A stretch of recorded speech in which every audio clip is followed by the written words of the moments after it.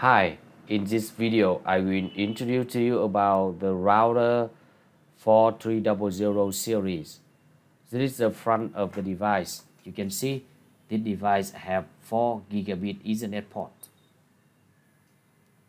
At the back of the device, you can see the logo of Cisco and the indicators, temperature, power, fan, and status.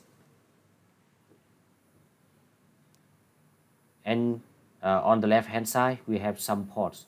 Firstly, you can see the mini USB port for the console and the normal RG45 console port.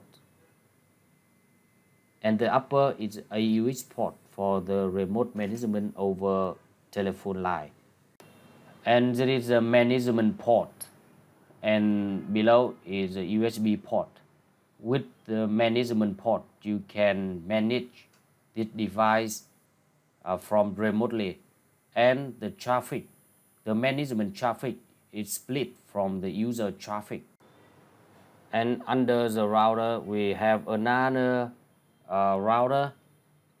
This router is on the branch network.